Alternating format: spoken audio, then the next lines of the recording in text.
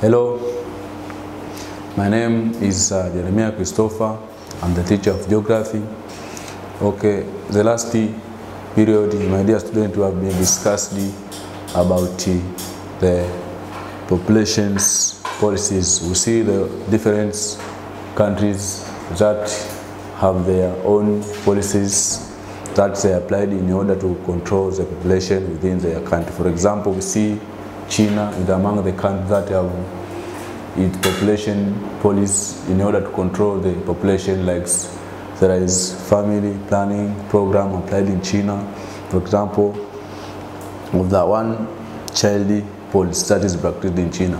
Okay, but today now we are going to see population control in United Kingdom. Today we are going to see the population control in United Kingdom. In Britain is the home of Industrial Revolution. As we know that in Britain is a country that's where Industrial Revolution took place. Hence, it witnessed a high natural increase in population between the year of 1760 up to 1880. This economic prosperity led to the decline of death rate since there was an improvement in medical care. As we know that after the Industrial Revolution took place, the different sectors were improved in the Britain. So those sectors that were improved is like in the medical care, improved sanitation and water supply. So through the improvement of these all sectors, the number of deaths tend to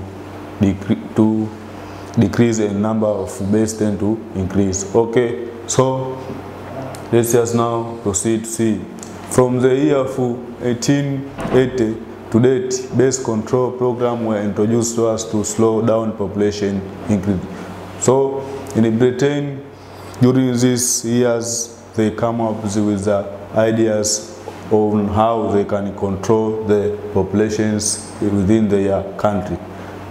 The birth rates were kept low through family planning. There is application of different policies that were applied in Britain in order to control the population, like family planning, which introduced the use of contraceptives, satanization and abortion. There are different methods that were used in order to control the family. For example, the use of contraceptives, these were applied in order to control the populations. Also, abortion also were encouraged in order to control the populations.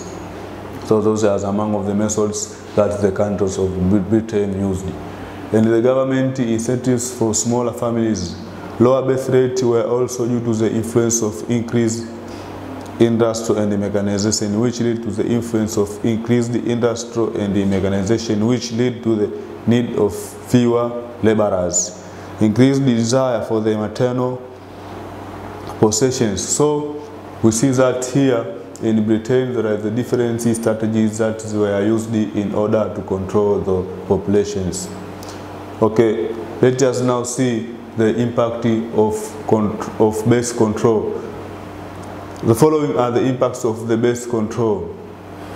That the population is urgent considered of old people and fewer young people. So since they control the birth, the numbers of people who engaged in the group of urgent tend to be high compared to those of the young. The young tend to be fewer, and those who have the engaged in the urgent group tend to be high. The aging of the population will later become problem, as we know that if the population structure of the certain country, if the area where there is a large number of aging people, automatically there is shortage of manpower. Since there is large number of old people compared to young, so they will not able to engage in the productive activities like agriculture. Okay, let's just now see population and resources. As I said earlier, that you can't separate population and resources. Are two things that go together. Each one tend to connect to each other. So as we said, is that population refers to the total number of people in the certain areas, and the resources are those natural things that are made by God. For example, so water bodies, minerals, and etc. So let us now see the relationship between the population and the resources. Population and the resources are so interrelated since they both affect each other. Population can affect the resource, and the resource also can affect the populations. Human life depends on the ability of the resources to sustain it, and the human has some impact on the existence of sustainability of the resources, as we know that the lives of human beings depending on the available resource in order to ensure the perpetuations of their lives. So the number of people, distribution of population, the structure of population, the ability of the resources to sustain it, and the technique of production used as a so important aspect when considering the population and the resource relationship. So we see now here there is a big relationship between population and the resource, since population depends on resource and resource depends on population, so you can't separate it from each other. So on this basis, the area can be said to be having optimum population or overpopulation or underpopulations. Here we are going to see that the population and the resources on this basis can be said to be either optimum population or overpopulation or underpopulation. Optimum population is that kind of population in which there is a balance between available resources and the number of people, while the area that is the overpopulation, we mean that here the population tend to be high compared to the available resource, while underpopulation is that area where there is a small number of people. So this depends on the extent to which the resources are used and the way in which they are used. So let's just now see one after another, by beginning with optimum population. It is a population in which the number of the people is in balance with the available resources. As I said earlier, my dear students, that optimum population is that kind of population in which there is a balance between available resources and the number of the people in the certain area. So if there is a balance between the population and the number of people in certain areas, that is called the optimum populations. In these states, when the population is working with all the resources, there will be the highest per capita economic returns. As we know, that is the highest per capita economic returns will occur if there is a balance between the available resources and the number of the people. That is the highest standard of living and the quality of life. So even if there is an optimum population, even the standard of life of people will be good, because there is a balance between available resources and number of the people. So the resources tend to fit the lives of people, since people will engage into the different activities. So that is the optimum populations. So optimum population can be maintained if the exploitation of new resources or development of other forms of employment keep pace with the increase in population. So this kind of population can be maintained when the exploitations of resources or development of other forms of employment keep pace with the increase in population. Here we're going to see means that there is where if the population tend to increase, automatically that place they should be ensure that there is a balance between those two sides. Yes, if the population become too large, the law of diminishing returns start to operate. So if the population tend to be large, automatically the resources that are found in certain place will be shortage, since did not fulfill the demands of the people who are living at that area. Another is overpopulation. Overpopulation occurs where there are too many people in relation to the resources and technology locally available to maintain inadequate standard of living. Overpopulation, as I said earlier, that here is where there is large number of people compared to the resources. That means that at a certain country or at a certain place, the population tend to be high while the resources tend to be shortage. So there is no balance between resources and the number of the people, as we see in optimum population, where there is balance between resources and the number of people. So this overpopulation is where there is a large number of people compared to the resources. So, for example, Ethiopia, part of China, Brazil, and India are said to be overpopulated as they have insufficient food, mineral, and energy resources to sustain their population. And these overpopulations tend to occur to the areas that is developed. For example, China have a large number of people because there is availability of enough resource, which lead to the improvement of different sectors like minerals, energy resources, sufficient food that fulfill the demand of people for their life. So they often suffer from localized natural disasters such as drought and famine. Those, as you see that there is the occurrence of disasters on those countries that developed like China. Those kind of disasters include drought and famines, also flood, earthquake, and etc. Those are the kind of disasters that tend to face those developed countries. They are characterized by low incomes, poverty, poor living conditions, and often high level of immigrations. The immigration tend to occur since people tend to enter to those countries for searching of different jobs to engage there. So, overpopulation is caused by the high birth rate and the immigration. These are the two things that is caused the overpopulation to occur. If there is a high birth rate, the number of people will tend to increase. But in the place where there is a high death rate, automatically the population tend to decrease. But the overpopulation is caused by the places of high birth rate at a certain place. The number of people who are produced at a certain time. So another is immigrations. As I said, immigration, for example, if the persons come from Kenya to enter Tanzania here, that is immigration. So immigration is among the factors that cause the occurrence of overpopulation. This overpopulation and immigration depend on the factors like availability of resources like fertile land and the mineral deposit. So people who engage into those different activities like agriculture, if there is a fertile land, automatically people will engage in the agriculture. So high birth rate depends on the availability of fertile land, which will make people to engage in agriculture, availability of resource, which will make people to engage in different activities like mining and etc.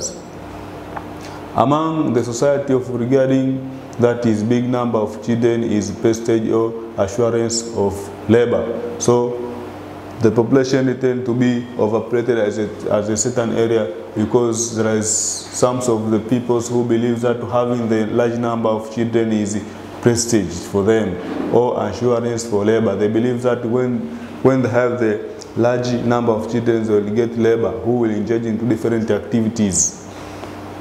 In the future, outbreak of war is neighboring areas, improved health services. Also, the population at a certain place tend to be high if the health service is well organized to fulfill the demands of those people who are living in a certain country.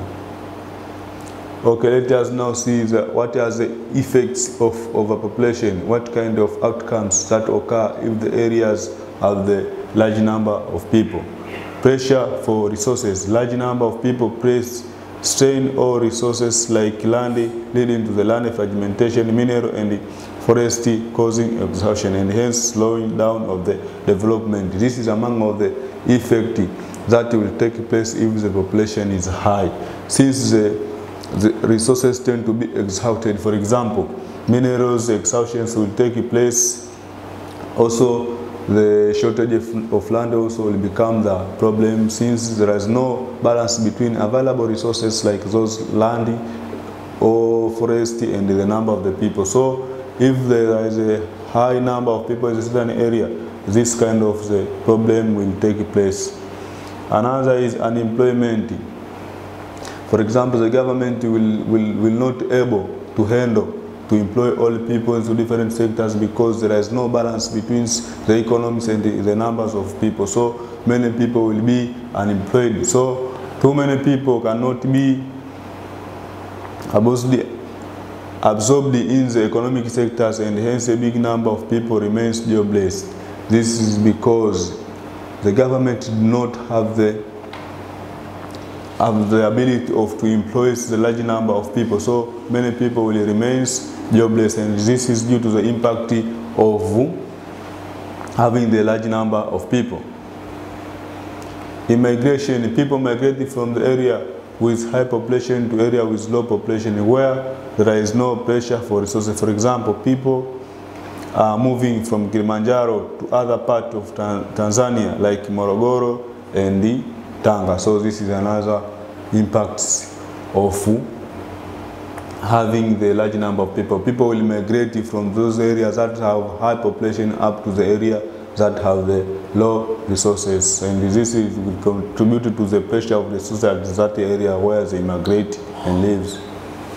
Another is poor housing and health services. Overpopulation bring about is a problem of housing whereby the houses are poor, overcrowded. This problem is so common in Dar es Salaam, especially Manzese, Kariakoo, Ilala, Buguruni, and Vingunguti. Those are some of areas which have having the poor housing due to the large number of people. Even the health service is not well organized due to the fact that there is a large number of people. So the government don't have the ability to control the capacity of number of people in a certain area.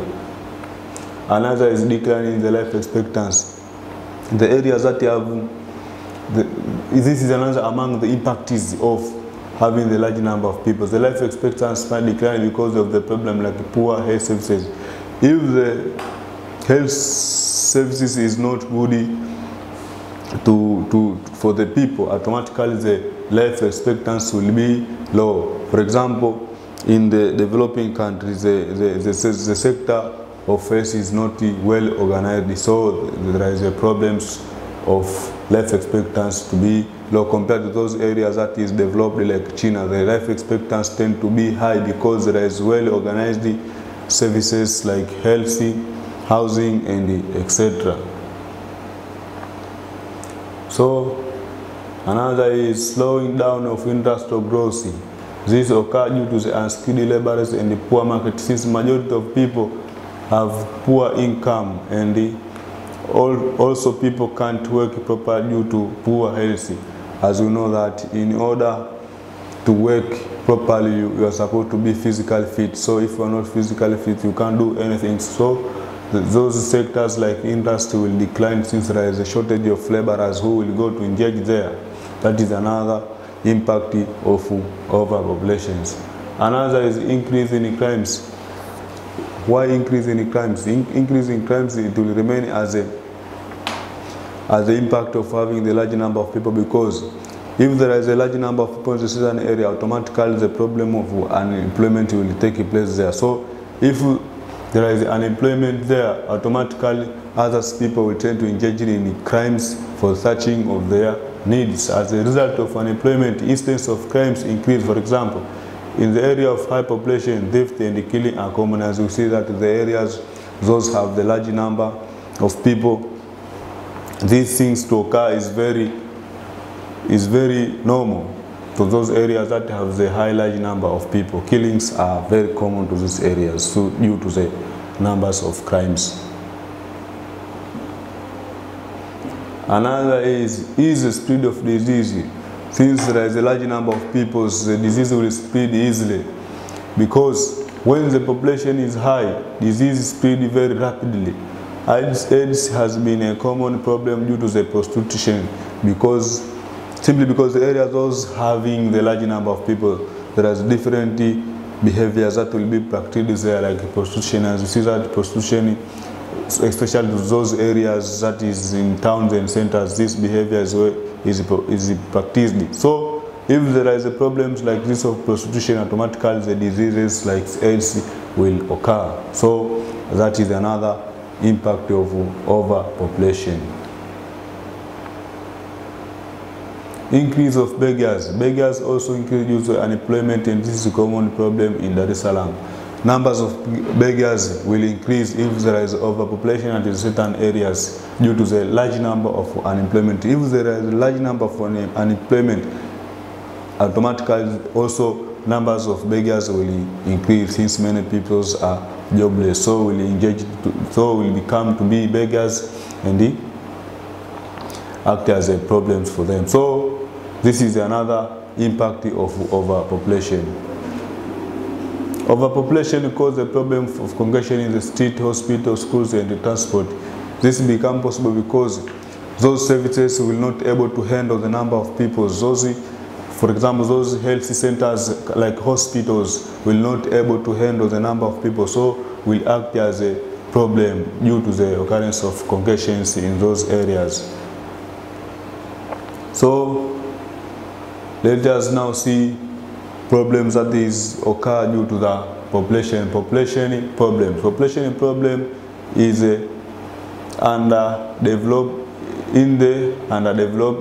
country. Here we are going to see those problems of populations in the underdeveloped country.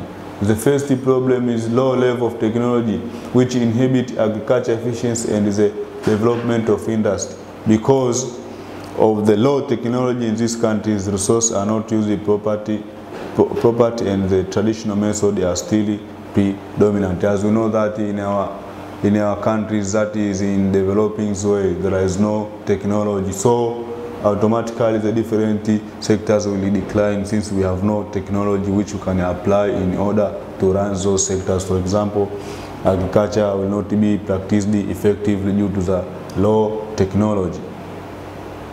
Another problem is underpopulation. Is another problem in some area. Good resources are lying idle due to the low populations and can utilize those resources. For example, Brazil and Congo. Those areas that do not have the large number of people, the land tend to be idle because there is no people who will engage to live there or to practice the different activities there. So this is another problems of the population in the underdeveloped country. Another is unbalanced development. This is manifested by the imbalance in the level of development between rural and the urban. As we know that urban there is a large number of people, while in rural there is a small number of people. So there is no balance. So if there is no balance, automatically development will differ from urban to rural. The urban area are more developed than the rural area as a result of different in the technology levels. As we see that technology also tend to differ from those who are living at the urban and those who are living at the rural. Rural areas are characterized by low level of technology. In rural areas there are low level of technology which lead to the poor production. Another problem is the poor food supply due to the agriculture performance. As you know that there are some of the countries in developing countries they face the problems of hunger due to the fact that there is a low production in agriculture. As you know that many countries in developing country depends on agriculture as an economy. So poor food supply due to the agriculture performance. Agriculture perform bad, automatically also the food will become poor and shortage. Agriculture crisis has been caused by low level of technology, overpopulation, underpopulation, poor agriculture policies on practicing agriculture, poor capital availability. As you know that capital is everything. If you want to do anything and to succeed it, you should have the capital. So you can't run agriculture sector if you don't have the capitals. Poor transport. Also transport is among the economic sector that go perpendicular with the agriculture sector. So they interact to each other. Poor education service leading to massive scale illiteracy. Also in the developing countries there are large number of illiteracy, so they do not have the skills and the knowledges that will apply into different activities in order to run their lives. So act as another kind of problem. Also food crisis is caused by restlessness of the people, like the refugees, marginalization of the women in the ownership of the land and etc. Also, another problem, there is a low life expectancy. As we know that the developing countries, the life expectancy tend to differ from those developed countries. our life expectancy is low in developing country, while in the developed countries the life expectancy is high. Why it tend to differ? Why in developing countries there are low life expectancy while in developed countries there are high life expectancy? Is simply because our services is not good in developing countries compared to the areas that is developed. You can't compare the health sector of Tanzanians can't compare to the health sector in China or Japan. Those countries are those countries that developed in the areas of health. So this is among another problem of the population in the developing country. Also there is a housing problem, especially in the urban area where there is a overpopulation. As you see in Dar es Salaam and this there is a problems of poor housing due to the large number of people who are living there. So in the urban area, number of people is too large to accommodate, such that some houses are overcrowded and some other people are homeless. As you see that there is other people who do not have even homes, so they live in the streets because they are homeless.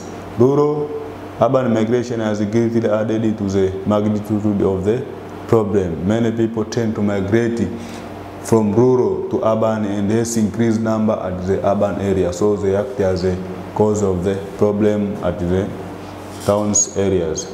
Another problem of population in the developing countries, like there is a low per capita income, since many people are not employed. So if people are not employed, automatically the problem of low per capita income will take place. So due to the fact that the economic sectors are fewer than the number of people we have in developing country, we have the shortage of economic sectors compared to the number of people. So, and this takes place especially in the towns area. In rural area, poor production due to the use of low technology has contributed to the predominance of lower income per capita. So even as you see in rural areas, there is a people who have low per capita income because and the activities, they do not have any kind of skills and knowledge that will apply in order to run their economic sectors like agriculture due to poverty. They don't have monies to buy fertilizers, seeds, and etc. Another is problem related to the population in the developing country is population is migratory. Restless people, especially the young, are always on movement to urban area, leading to the road depopulation and agriculture decline. As you see that in the developing countries, the young people tend to migrate from urban to rural for searching of life. So when they tend to migrate from rural to urban, automatically there is a occurrence of shortage of labor in the rural areas. If there is a shortage of laborers in the rural areas, automatically also the agriculture sector will decline, since there is no people who will engage and having the force to conduct agriculture for development. So this is another kind of the problem. So let us see solution to the population problem in the underdeveloping country. So now we are going to see the solutions. What should be done in order to solve those kind of the problem? First one, there should be infusion of capital, probably in form of regional aid, to finance development in this country. So the government need to get the financial aids from the developed countries in order to run our economic sectors like industry and etc. So we need to gain the foreign aid. Another is there should be improvement of marketing system, both local and international, by giving good prices to the farmer. As we know that there is a farmers in their developing countries, they produce their products, but they do not have the market to sell it. So the government should ensure that there is improvement of market, both internal and external, for supporting farmers to sell their product. Another, educating farmers and inculcating in them modern skills of production. So as we know that the government should transfer the knowledge and the skills to the farmers on how to apply the best ways or methods that will be applied in those activities like agriculture in order to have in the good production. So people should be provided education in order to know the skills. So let us see another point. In order to control these problems of populations, the government should ensure to improve transport and communication so as to open up the area which are underpopulated. So as we know that transport is among the driving force that will force the economy of any certain country. So if the transport is improved, automatically also the development will take place there. So in developing countries, the transport sector should be improved in order to have in the developments. So another point is there should be control of population by keeping low and encouraging the decline in birth rate. So this is another solution that can be used in order to ensure the populations, to keep population in a balance. So by encouraging those laws and the regulations like decline in birth rate through the family programs and the delay in marriage. So the government should encourage laws and the policy in order to control the number of people increasing. Another is formulating and reinforcing strict and practicable policies and economic and social development. Policies should be focused on enabling people to utilize resources rationally, thereby organizing the activities while considering the necessity of improving the environment. So also the government should reinforce or to restrict practicable policies for the purpose of economic and social development, and those economic activities will be unable to see the improvements of the environment. The environment should be considered for the purpose of the lives of the people. As we know that when we keep the environment safe, automatically the life of people also will be good. So after finishing our discussions, let us now see the questions that need us to briefly explain the effects of overpopulation. As we said earlier, we have been discussed, and we see the differences effect of having the overpopulation. So now, my dear students, now you are supposed to go and read what are those effects that related to the overpopulation, and we will proceed with the next sessions. I will going to pass through those answers that we provide to these questions. Thank you and see you later.